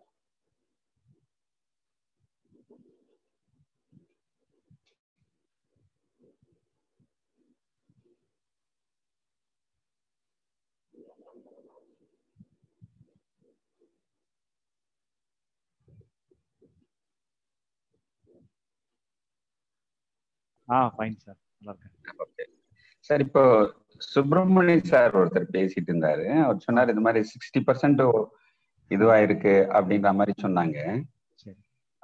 எனக்கு என்னன்னாக்கா அதுல இது அதாவது 60% 70% அது மாதிரி இருக்குங்களா, இல்லைனாக்கா புரிஞ்சிச்சு புரியல இது மட்டும் தானுங்களா? இந்த பெர்சன்டேஜ் இருக்கா? இல்ல பெர்சன்டேஜ்ன்ற மாதிரி சொல்ல முடியாது. இது என்னன்னா நிறைய கோணங்கள், நம்ம நிறைய கருத்து ஆல்ரெடி நம்ம நிறைய கருத்து சேர்த்து வச்சுட்டு இருக்கோம். ஸோ அதுல நிறைய கோணங்கள் வேற வேற விஷயங்கள் நம்மளுக்கு கான்செப்ட்ஸ் அதெல்லாம் இருக்கும் உள்ள. அதனால ஏதாவது ஒரு இனிஷியலா புரிஞ்சாலும் சில விஷயத்துல நம்மளுக்கு ஒரு போராட்டம், அதை வந்து திருப்பியும் அந்த புரிதலுக்கே ஆப்போசிட்டா ஏதாவது பண்ற மாதிரி அந்த மாதிரி விஷயங்கள் ஏதாவது இருக்கலாம். ஸோ அதனால நிறைய கோணத்துல இருந்து கம்ப்ளீட்டா அந்த கன்வின்ஸ் ஆகி அது என்னுடைய சொந்த கருத்தார வரைக்கும் அதை ஃபுல்லா கிளியரா எந்த டவுட்ஸும் இல்லாம புரிஞ்சுக்கிறது, அதை வேணா சொல்லலாம். அதுக்கு நடுவில் இருக்கிறது வேணா ஏதாவது பர்சன்டேஜ் மாதிரி வச்சுக்கலாம். எந்த டவுட்ஸும் இல்லாம தெளிவா புரிஞ்சுக்கிட்டு அந்த முடிவுக்கு வரதுதான் எனக்கு அப்போ எந்த வேலையுமே இல்லை அப்படின்ட்டு நம்மளா அந்த முடிவுக்கு வர வரைக்கும் அந்த முயற்சி இருக்கும். ஸோ அந்த எந்த வேலையும் இல்லை அப்படின்ற முடிவுக்கு வந்துட்டோம்னா போதும். அதுக்கப்புறம் பர்சன்டேஜ் எல்லாம் எதுவும் நம்ம கணக்கு எடுத்துக்க வேண்டிய அவசியமே கிடையாது. ஏன்னா நீங்க எடுத்துட்டாலும் அதை ஒன்றும் சரி செய்யறதுக்கு எந்த ஒரு ப்ரொசீஜரோ இல்லை எதுவுமே எந்த ஒரு பயிற்சியோ எதுவுமே கிடையாது. 60லேருந்து 100 ஆகிறதுக்கு என்ன பண்றது அப்படின்ற மாதிரிலாம் எதுவுமே கிடையாது. ஏன்னா அகத்துல இயக்கமே நம்ம கையில இல்லைன்னும் போது நம்ம அங்க பண்றதுக்கு எதுவுமே கிடையாது. அந்த புரிதல் இருந்தா போதும், அவ்வளவுதான். Okay okay. அதாவது நிறைய ஆங்கிள் வந்து டவுட்ஸ் வருதுனாக்கா அந்த டவுட்ஸை கிளியர் பண்றதுக்கு இந்த ஒரே ஒரு அகத்துல ஒன்றும் பண்ண முடியாதுன்ற ஒரு புரிதல் மட்டுமே எல்லா கொஸ்டினுக்குமே எல்லா டவுட்டுக்குமே பதிலாகவும் தீர்வாகவும் அமைய வாய்ப்பு இருக்குங்களா சார்? ஆமா, கண்டிப்பா அதுதான் தீர்வா இருக்கும். மோஸ்ட்லி நம்மளுக்கு ஏதாவது ஒரு கொஸ்டின் வருதுனாவே அது அந்த கொஸ்டினோட ஆன்சரை வச்சு எப்படி இன்னும் பெட்டர் ஆகலாம் அப்படின்ற ஒரு நோக்கத்துல தானே கொஸ்டினே கேட்பாங்க. மோஸ்ட்லி அந்த கொஸ்டின் அப்படிதான் இருக்கும். புறச்செயலை பத்தி நம்ம கொஸ்டின் கேட்க போறதில்ல. அகத்தை பொறுத்த வரைக்கும் சொல்றேன். அகத்தை பொறுத்த வரைக்கும் ஒரு கேள்வி வருதுனாவே அந்த கேள்வியோட பதிலை வச்சு நான் இப்படி இன்னும் எப்படி பெட்டர் ஆகலாம், இன்னும் எப்படி பெட்டரா புரிஞ்சுக்கிட்டு இன்னும் பெட்டர் ஸ்டேட்டுக்கு எப்படி போகலான்ற ஒரு அர்த்தம் தான் அதுல வரும். அதனால அப்படி ஒரு ஸ்டேட்டே இல்லைன்னும் போது அப்படின்றத நம்மளே புரிஞ்சுக்கிட்டோம்னா கேள்விகள் தானா ஸ்டாப் ஆயிடும். ஸோ அது இருக்கிற வரைக்கும் தான் நம்மளுக்கு அந்த நேச்சுரலா அந்த ஹேபிச்சுவலா பழக்கத்தினால அந்த கொஸ்டின்ஸ் மேபி திரும்ப வரலாம். அதோட ஆன்சர் இதுதான், எதுவும் பண்றதுக்கு எதுவும் இல்லைன்னு திரும்ப புரிஞ்சுக்கும் போது அது நான் சொன்ன மாதிரி அந்த கடைசியில ஒரு நம்மளுக்குள்ள எல்லா ஆப்ஷன் எல்லா கதவுமே மூடிடுச்சு அப்படின்னு புரிஞ்சுக்கிட்டோம்னா ஆட்டோமேட்டிக்கா முயற்சி கீழே போட்டுருவோம். இல்லை ஏதோ ஒரு சின்ன கதவு இந்த வழியா ஏதோ ட்ரை பண்ணலாமோ அப்படின்ற ஒரு ஃபீலிங் இருக்கும் வரைக்கும் தான் ஏதோ ஒரு முயற்சியை ஆரம்பிக்கிற மாதிரி ஒரு ஃபீலிங் இருக்கும். முயற்சி தொடர்ற மாதிரி கண்டினியூ பண்ற மாதிரி ஒரு ஃபீலிங் இருக்கும். அதனால அது இருக்கிற வரைக்கும் தான் அந்த கொஸ்டின்ஸே இருக்கும். இப்ப உதாரணத்துக்கு அகத்துல ஒன்றும் பண்ண முடியாதுன்றதுதான் நம்ம புரிஞ்சிக்க வேண்டிய ஒரு புரிதல் இல்லைங்களா? ஆமா. சப்போஸ் அதை மறந்துட்டு பழைய இதுலயே வந்து போகும்போது அப்பப்போ நம்ம வந்து இந்த இடர்பாடுகள் ஏற்பட வாய்ப்பு இருக்கு இல்லைங்களா? மறக்கிறதும் நம்ம கையில எல்லாம் கிடையாது இல்லையா? மறக்கிறதோ இல்ல மறக்காம இருக்கணும் அப்படின்னு சொல்லி இல்ல அகத்துல ஒன்றும் பண்ண முடியாதுன்றத மறந்துடுறது. மறந்துட்டு நம்ம பழக்க தோஷத்துல வந்து அறிவை பயன்படுத்தி அகத்தையும் சரி பண்றதுக்கு முயற்சி பண்றப்போ அது மறந்துடுற மாதிரி தான் இல்லைங்களா? நமக்கு இங்க ஐயா சொல்லி கொடுத்த புரிதலை மறந்துட்டு சொல்லுங்க சார். கரெக்ட் தான். ஸோ இது எப்படின்னா இப்போ அப்படி மறந்து பண்ணாலுமே அது பண்ண ஒரு கொஞ்ச நேரத்திலேயே நம்மளுக்கு தெரிய வந்துடும் இல்லையா? நம்ம ஏதோ போராடிட்டு இருக்கோம் அப்படின்றது புரிதல் வந்தப்புறம் விட்டுருவோம் இல்லையா? அந்த இது விட்டா போதுமே. அது மறந்து தானா பண்ண ஆரம்பிச்சா பிரச்சனை கிடையாது. அது நம்ம பண்றது கிடையாது இல்லையா? அதுவும் தானா தான் நடக்குது. ஸோ தானா நடக்கிற இயக்கத்துக்கு நம்ம தான் முழு சுதந்திரம் தானே கொடுக்க சொல்றோம். அதனால மறந்து போராட ஆரம்பிச்சுட்டனால ஓகே, அவ்வளவுதான். அந்த போராட்டமுமே ஓகே அப்படின்னு எடுத்துக்க வேண்டியதான். அதுதான் தீர்வா இருக்கும். ஸோ இந்த புரிதல் சில சமயத்துல புரிதல் நம்ம மறந்துட்டு பழைய இதுல போயிடுறப்பதான் அப்ப அந்தந்த பிரச்சனை வருது இல்லைங்களா? திரும்பி புரிதலுக்கு வந்துட்ட பிறகு திரும்பி நம்மளுக்கு தீர்வு கிடைச்சிடுது, அப்படி சொல்லலாங்களா? அப்படி சொல்லலாம். பட் அந்த மறந்துட்டு போறதையும் நம்ம ஒரு பிரச்சனையா எடுத்துக்க தேவையில்லை. பழக்கத்தினால ஆமா, அதுவுமே பழக்கத்தினால நம்மள மீறி தான் வருது. அதனால அதை ஒன்றும் சால்வ் பண்ண வேண்டிய வேலை எல்லாம் நம்மளுக்கு எதுவும் கிடையாது. அதுவுமே ஓகே அப்படின்னு சொல்லி விட்டுட்டீங்கன்னாவே அதுவும் தானா மறைய ஆரம்பிச்சிடும். ரொம்ப நன்றிங்க. Thank you sir.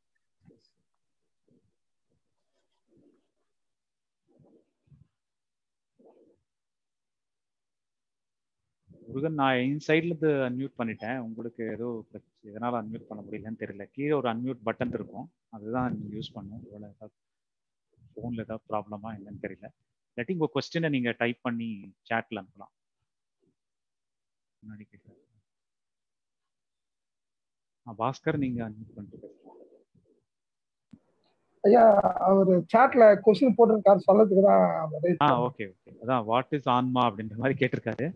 ஸோ நம்ம சப்ஜெக்ட்ல நம்ம இதுல வந்து அதுக்கு ரொம்ப இம்பார்ட்டன்ஸ்லாம் கொடுக்கறது இல்லை. ஆன்மானா ஃபைனலா அந்த என்ன சொல்றது, நிர்வாண நிலை, இல்லை அந்த நம்மளுடைய உண்மையான நிலை, நம்மளுடைய உண்மையான இதுதான் அப்படிங்கிறது தான் ஆன்மா அப்படின்ற ஒரு அந்த இந்த இயக்கத்துக்கு, இந்த இயக்கம் இல்லை இந்த எல்லாத்துக்கும் உள்ளான காரணகர்த்தா இல்லை அந்த மாதிரி ஏதாவது சொல்லலாம். அது அந்த மாதிரி ஒரு core cos of for every thing, அந்த மாதிரி அது ஆன்மா அப்படின்ற மாதிரி பேர் வச்சுக்கலாம். இதுல முக்கியமான விஷயம் என்னன்னா, ஆன்மா இதெல்லாம் வந்து எதனால மெயினா இது பண்றோம்னா, எப்படி சொல்றது அப்படின்னா, நம்ம எல்லா பொறுப்பையும் கீழே விட்டுட்டு, ஐ மீன் இது வந்து என்ன கீழே இருக்கிற ஐயா அடிக்கடி ஒரு எக்ஸாம்பிள் சொல்லுவார் இல்லையா, கீழே இருக்கிற ஸ்டெப்ல இருந்து ஒரு மாடிப்படி ஏறும்போது கீழ்ப்படியில இருந்து கால் எடுத்துட்டு மேல்படியில கால் வைக்கும்போது தான் கீழே இருந்து கால் எடுப்போம். அதனால அங்க ஒன்று இருக்கு அப்படின்ற ஒரு ஒரு என்ன சொல்றது, ஒரு டார்கெட்டை கொடுக்கும்போது தான் கீழே இருந்து கால் எடுக்கிறதுக்கு அது யூஸ்ஃபுல்லா இருக்கும். இங்க கீழே இருந்து கால் எடுக்கிறது தான் முக்கியம் அப்படின்றத தவிர, மற்றபடி மேல ஒன்று இருக்குயா இல்லையா அப்படின்றது அது உண்மை இல்லை, அங்க இருக்கு அதை நம்ம அடைய முடியும் அப்படின்றதெல்லாம் முக்கியம் இல்லை அப்படின்ற ஒரு பாயிண்ட் சொல்லுவாரு. ஸோ எனக்கும் அப்படிதான் தோணுது. அதுதான் அதனாலதான் இதெல்லாம் சொல்லியிருப்பாங்க ப்ராபப்ளி. ஏன்னா மற்ற இதுல இருந்து கொஞ்சம் வெளியில வரத்துக்கு இது இப்படி ஒன்று இருக்கு, இந்த ஒரு ஆன்மீக தேடுதலுக்கு வரணும் அப்படின்ற ஒரு கூட்டிட்டு வரத்துக்காக. மற்றபடி இல்லாட்டி வெளியிலேயே ஒரு பொருள் இல்லை வெளியுகத்திலே தேடிட்டு இருப்போம். அது இல்லாம ஆன்மா இல்லை ஆன்மீக தேடுதலுக்காக அதை கூட்டிட்டு வரதுக்காக ஒரு ஸ்டெப், ஒரு உள்ள வர ஒரு என்ட்ரி பாயிண்ட் மாதிரி வச்சுக்கலாம் ப்ராபப்ளி. அதனால இருக்கலாம். மற்றபடி நம்ம கான்செப்டுக்கு ஆன்மா அந்த மாதிரிலாம் நம்ம எதுவும் டீல் பண்றதே கிடையாது. நம்ம வந்து சிம்பிளா சைக்கலாஜிக்கலா அகம் புறம் அப்படின்னு தான் பாக்குறோம். அதனால அகத்துல எதுவும் வேலை இல்லை, புறத்துல நம்ம நார்மலா தர்ம நியாயத்தைப்படி நம்ம டீல் பண்ணிக்கலாம் அப்படின்ற மாதிரி தான் முடிக்கிறோம் நம்ம. அப்படி நீங்க எடுத்துக்கிட்டா ஈஸியா இருக்கும். அப்புறம் வெரிஸ் ஆன்மா அப்படின்னு கேட்டிருக்காங்க ஐயா இன்னொரு கேள்வி. என்ன சார்? அவரே இன்னொரு கேள்வி கேட்டிருக்காங்க, வெரிஸ் ஆன்மா. வேரிஸ் ஆன்மாவா? ஓகே, வேரிஸ் ஆன்மா. அதுதான், இது வந்து வேர்னா இது வந்து ஒரு லொகேஷன் மாதிரி சுட்டி காட்டுற மாதிரி அப்படிலாம் சொல்ல முடியாது இல்லையா. இந்த இயக்கத்துக்கு காரணமா இருக்கிற ஒரு விஷயம் அப்படின்ற மாதிரி வச்சுக்கலாம். சும்மா ஒரு ஹை லெவல்ல வச்சுக்கணும் அப்படின்னா, ஏன்னா அது ஒவ்வொருத்தரும் ஒரு இன்டர்பிரிட்டேஷன், ஒவ்வொருத்தரும் ஒரு மாதிரி புரிஞ்சுப்பாங்க இல்லையா. ஆன்மானா நம்மளோட இந்த உயிர் சக்தி இல்லை, இதுக்கு பின்னாடி உள்ள ஒரு காரணமான ஒரு விஷயம் அப்படின்ற மாதிரி எடுத்துக்கலாம். ஸோ அந்த மாதிரி தான் ஒரு அர்த்தம் வச்சுக்கலாம். நானும் இது ரொம்பலாம் இதை பத்தி ஆராய்ச்சி பண்ணதும் கிடையாது, அதுக்கு வேண்டிய அவசியமும் இல்லை. ஏன்னா நம்ம பிரச்சனை வந்து ஆன்மாலேயோ அதுக்கோ பிரச்சனை இல்லை இல்லையா. பிரச்சனை வந்து நம்ம டே டு டே லைஃப்ல நம்ம மனசுல போராட்டம், நம்மளுக்கு வர கவலை, துக்கம், வருத்தம், இதெல்லாம் ஹேண்டில் பண்ண முடியல, இதெல்லாம் மேனேஜ் பண்ண முடியாம இந்த அகப்போராட்டம் தான் பிரச்சனையா இருக்கு. ப்ளஸ் வெளியில செயல்ல இருக்கிற பிரச்சனை அந்த மாதிரி. ஸோ அதுதான் நம்மளுக்கு பிரச்சனையா இருக்கு. அதனால நம்ம பிரச்சனையை டீல் பண்ணா போதும் அப்படின்ற இந்த புரிதலே போதும். அதை பத்தி நீங்க ஆன்மாவை பத்தி நம்ம அதை கொண்டு வரணுன்ற அவசியம் கூட கிடையாது இந்த புரிதல்.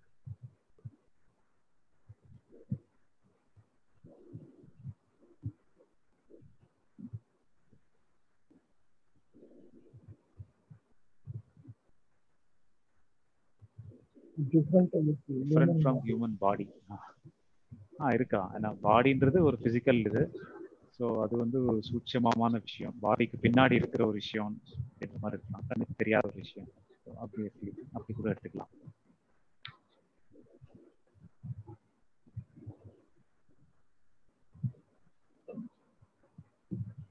உங்களுக்கு வேற ஏதாவது கேள்வி இருக்கா சார்? இல்ல வேற எதுவும் இல்லை. அதுதாங்க ஆன்மான்றது வந்து நமக்கு அதை பத்தி தெரிஞ்சு கூட தேவையில்லை. அது மாதிரி ஆன்மாதான் உணர்த்தணும் அப்படின்ற மாதிரி முதல்ல நோக்கங்கள்லாம் இருந்தது. ஐயாவுடைய இதுக்கு வந்த பிறகு ஆன்மான்றது வந்து நம்ம அது தெரிஞ்சு கூட தேவையில்லை. நமக்கு வேண்டியது நம்ம சிக்கல எல்லா பிரச்சனையும் இருக்குது மனசுலதான். நம்ம மனசுலதான் நம்ம தீர்வும் காண வேண்டியதா இருக்கு. ஆன்மா ஆல்ரெடி அதுக்கு முக்தின அப்படின்னு போனா கூட ஆன்மா முக்தியோட தான் இருக்குது. அதுக்கு எந்த பிரச்சனையும் அதுக்கு எதுவுமே இல்லை. சிக்கல் இருக்கிறதோ பிரச்சனை இருக்கிறதோ நம்ம மனசுதான். அந்த மனசு நம்ம விடுதலை அடையறதுக்கு என்ன பண்ணணும், என்ன பண்ணக்கூடாது அப்படின்னு தெரிஞ்சு அதோடைய இயக்கத்தை நம்ம புரிஞ்சுக்கின்னு நம்ம அந்த புரிதலோட நம்ம இருந்தாவே போறோம் அப்படின்ற மாதிரி ஐயாவுடைய புரிதலுக்கு வந்த பிறகு ஒரு தெளிவு கிடைச்சது. அதுக்கு முன்னாடி அந்த ஆன்மா உணரணும் அப்படின்னு சில எத்தனை சில பயிற்சி முறைகள், சில தியான மெடிடேஷன் எல்லாம் போட்டு நம்ம மனசெல்லாம் குழப்பீங்க, டைமிங் செலவு பண்ணீங்கன்னா ஐயாவுடைய புரிதல்ல வந்து நமக்கு எல்லாத்துக்கும் பேஸ் மட்டுமா அதான் இருக்குது. அது இல்லாம எல்லாமே அதில் தான் நடக்குது அப்படின்ற மாதிரி ஒரு உணர்வு வந்துட்டோம். இந்த நாக்கு எப்படி எல்லா சுவைக்கு காரணமா இருக்குதோ 6 சுவைக்கும், அது மாதிரி ஆன்மா வந்து எல்லா உணர்வுக்கும் அடிப்படையா இருக்குது. அப்படின்னு தெரிஞ்சு அது மாத்திரமே போதும். ஆன்மாவுக்கு இன்னும் அது டீட்டெயில்டா போய் உணரணும் கொள்ளணும்ன்றத மாதிரிலாம் தேவையில்லாது அப்படின்ற மாதிரி ஒரு புரிதலுக்கு வந்து. ஆமா, தேவையில்லை. பிளஸ் அது மாதிரி பண்ணவும் முடியாது. இப்போ இவர் கேட்குற மாதிரி வந்து எப்படி ஐடென்டிஃபை பண்றது அப்படின்னா, அது வந்து பிசிக்கலாவோ இல்லை ஆன்மா இப்படி இங்கதான் இருக்கு இப்படிதான் இருக்குன்னு நம்ம அதை அந்த மாதிரி நிதர்சனமா அந்த மாதிரி எல்லாம் பார்க்க முடியாது. ஏன்னா எல்லாத்துக்கும் ஆதாரம் தான் ஆன்மான்னு சொல்ல முடியும். நம்ம புரிதலுக்கோ இல்லை நம்ம பார்க்குற இந்த மனசுன்ற இயக்கம், அந்த எண்ணங்கள் உணர்வுகள் ஒரு எண்ணத்துக்கு ஆதாரம் தான் இதெல்லாமே தவிர, நீங்க அந்த ஆதாரத்தை நீங்க போய் ஒரு பொருள் மாதிரி இது எங்க இருக்கு இது இப்படி இருக்குன்ற மாதிரிலாம் பார்க்க முடியாது. அந்த மாதிரி ஒரு இது வந்து பாசிபிலிட்டியே கிடையாது. அதனால அப்படி புரிஞ்சிக்க முடியாது. இது வந்து ஒரு சும்மா ஒரு அண்டர்ஸ்டாண்டிங் மாதிரி தான் பண்ணிக்க முடியும் தவிர நீங்க கண்ணுக்கு எதிர்க்க இதுதான் ஆன்மான்ற மாதிரி எல்லாம் பார்க்க முடியாதுல்ல. அது வந்து சும்மா ஒரு புரிஞ்சுக்கிறதுக்கு மூலத்தை வந்து நம்ம உணர்றதுக்கு வாய்ப்பே இல்லைங்க. வெளிப்பாட்டை தான் நம்ம உணர முடியும். கண்டிப்பா நம்ம உணர்வோட மூலமே அதுதானே. அதையே நம்ம உணர்றதுக்கு எப்படி அந்த மாதிரி பண்ண முடியாது. அதனால இதெல்லாம் ஒரு புரிதலுக்கு தான், ஒரு ஜென்ரல் ஐடியாக்காக தான் இதெல்லாம் வச்சுக்கலாமே தவிர நம்ம உடனே அது ப்ராக்டிக்கலா அந்த மாதிரி பார்க்க முடியாது. பிளஸ் இதெல்லாம் இந்த சப்ஜெக்ட்லாம் வந்து என்னன்னா, ஏதோ ஒரு பாயிண்ட் சொன்னாலும் இதை வந்து ப்ரூஃப் எல்லாம் எதுவுமே கிடையாது. வாட் இஸ் டிஃபரெண்ட் பிட்வீன் மனசு அண்ட் மூளை? Okay, correct. ஸோ மூளைன்றது அறிவு அப்படின்னு எடுத்துக்கலாம். நம்ம மனசு அறிவுன்னு பார்த்துட்டோம்னா ரெண்டுமே ஒண்ணுதான்.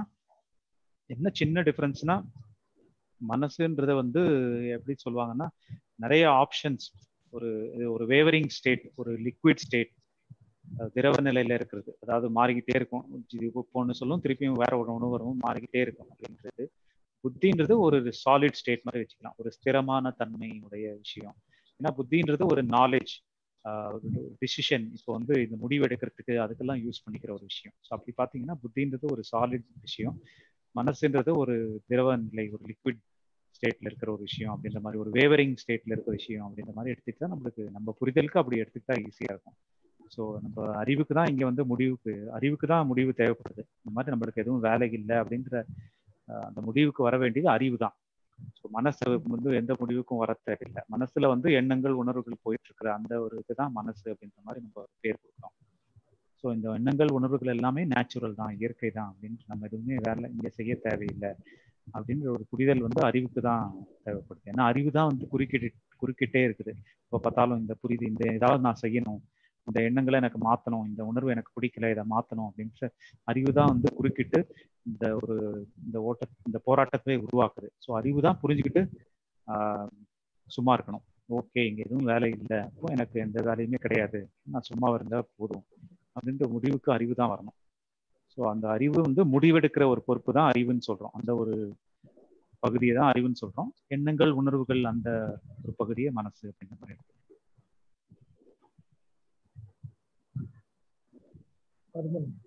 நன்றி. நன்றி.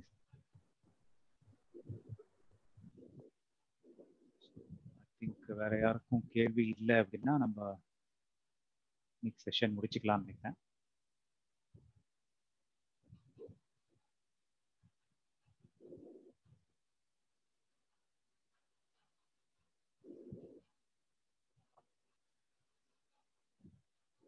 ஓகே, ஐ திங்க் வேற யாருக்கும் கேள்வி எதுவும் இல்லை. அனைவருக்கும் நன்றி. ஸோ திருப்பும் நம்ம அடுத்த வாரம் மீட் பண்ணுவோம். ஹோப் எல்லாருக்கும் கொடுக்கலாம் யூஸ்ஃபுல்லாக இருந்திருக்கும்னு நினைக்கிறேன். உங்களுடைய கருத்தெல்லாம் ஷேர் பண்ணிக்கோங்க. உங்களுடைய கேள்விகள்லாம் வாட்ஸ்அப்லேயும் அனுப்புங்க. அதை நம்ம முன்னாடியே கூட செக் பண்ணி அதுக்கேற்ற மாதிரி பதில் ரெடி பண்ணி கூட சொல்லலாம். தேங்க்யூ. நன்றி எல்லாருக்கும். தேங்க்யூ.